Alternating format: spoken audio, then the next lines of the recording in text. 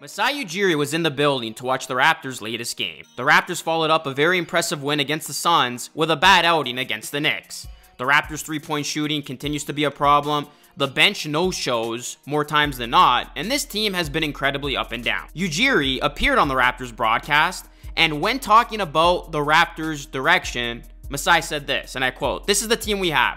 I think building around Scottie Barnes. We have Pascal Siakam, we have OG Anunoby, we have young players, Grady Dick. These guys coming up, and I feel we let it sit and see how these guys progress in the new system, and then we go from there." Of course, Masai answered the question in a circle, but he did mention building around Barnes. I hope there's some truth to that, because ironically, Barnes was the only bright spot in the loss against the Knicks, and he continues to be the most consistent bright spot on the team. The writing has been on the wall for the Raptors for a while now, and it's time they choose this direction. What's going on, everyone? It's Luka here, back with another video. In this one, I'll tell you the problem that the Raptors can't ignore any longer and what this team needs to do to get out of mediocrity. If y'all can be so a favor, please hit a like on the video. It helps a ton. And also subscribe to the channel for more Raptors and NBA content just like this. The Raptors are 9-11, and they have been very inconsistent. The Raptors have beaten some good teams, but then they have looked really bad in some of their losses. That's what a 500 team does. The main problem for the Raptors right now is that the roster construction isn't good. It's not like they don't have talent, it's just not the right fit with each other to sustain success.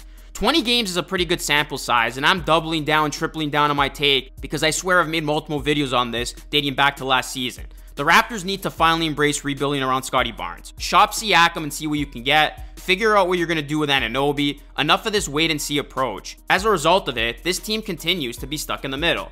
Scottie Barnes has been the best Raptor to this point. Don't believe me? Numbers don't lie. This is courtesy of Omar Osman 200 on X. Barnes is near the top, if not at the very top, in many key categories for the Toronto Raptors so far this season. He's been the Raptors MVP. Barnes also has the fourth most stocks this season behind AD, Wemby, and Brook Lopez. In the game against the Knicks, Barnes single-handedly kept the Raptors in the game, but he had virtually no help around him in that second half. Barnes has shown signs of being a star. He's already becoming one of the best young two-way players in the league, and Barnes' defense has been remarkable to watch, and his offensive game continues to evolve. He's already demonstrated a winning mentality as well. Yes, it hasn't been all perfect, and there's still plenty of room for growth, but the upside is clearly there. The Raptors have their main building block. If the Raptors want to build towards success, they need to finally pick a direction. They continue to wait and see, and look, they waited and lost Fred VanVleet for nothing, and if they continue to wait and see with no course of action, they could very well lose Pascal Siakam and OG Anunoby for nothing as well. Both players are set to become unrestricted free agents next summer.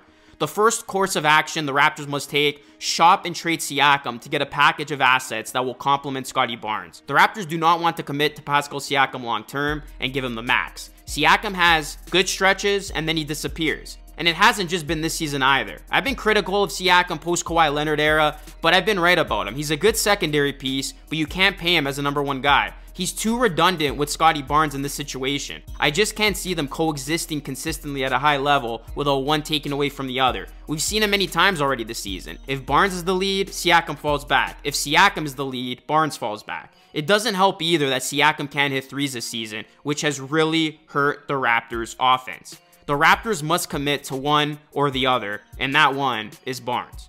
There are going to be many teams inquiring about Siakam. Yes, Siakam is on a contract year, but that won't stop teams from trying to get aggressive. We saw it last season with Kyrie Irving when the Mavs traded for him and then went on to re-sign him in the offseason.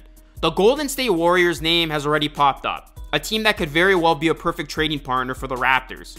The Warriors are 9-11 as well. Meanwhile, they're still trying to go for it, with Stephen Curry still playing at a high level. They still have Klay Thompson and Draymond Green. A versatile player like Siakam would help them a ton, where he can be a true secondary option.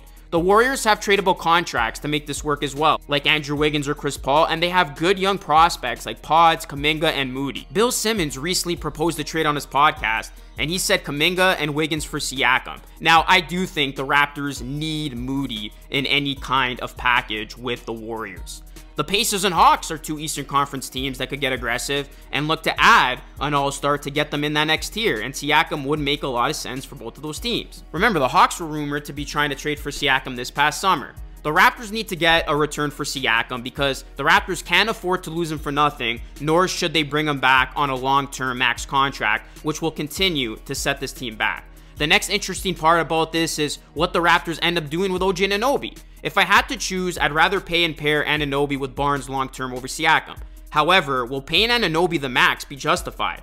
Michael Scotto of Hoops Hype said, Toronto's concerned about potential teams who could give Anunoby a shorter term max contract due to the weak free agent market. Similar to what we saw happen with Fred VanVleet. And according to the Hoops Hype podcast, the Philadelphia 76ers are one of the potential teams who could give Anunoby a max contract this summer. So if the Raptors want to keep OG, they're going to have to pay up for him. Now, OG's skill set is more complementary to Barnes, and we've seen that so far. He can shoot the three at a high level, and he plays incredible defense. Seriously, we've seen how lost the Raptors have looked when OG has missed time. On the flip side of it, the Raptors could of course do a full fire sale and cash in on a big haul for Anunoby if they choose to. The Kings are set to be interested, and you know Anunoby will also get a considerable amount of interest as we approach the trade deadline.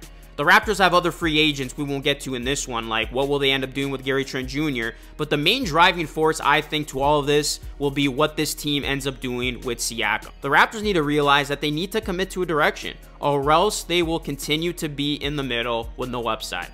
It's not just 20 games here. We've seen this now dating back to last season.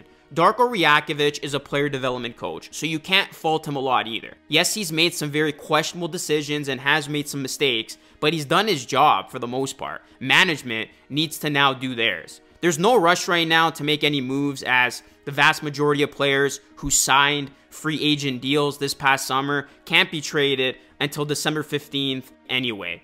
And it is unlikely that the Raptors will make a huge move until the new year. However, the time is coming for the Raptors to make a franchise-altering move. Will they shake it up, or will they continue to roll the dice on mediocrity? Do you want to see the Raptors fully commit to Barnes and trade Siakam instead of extending him?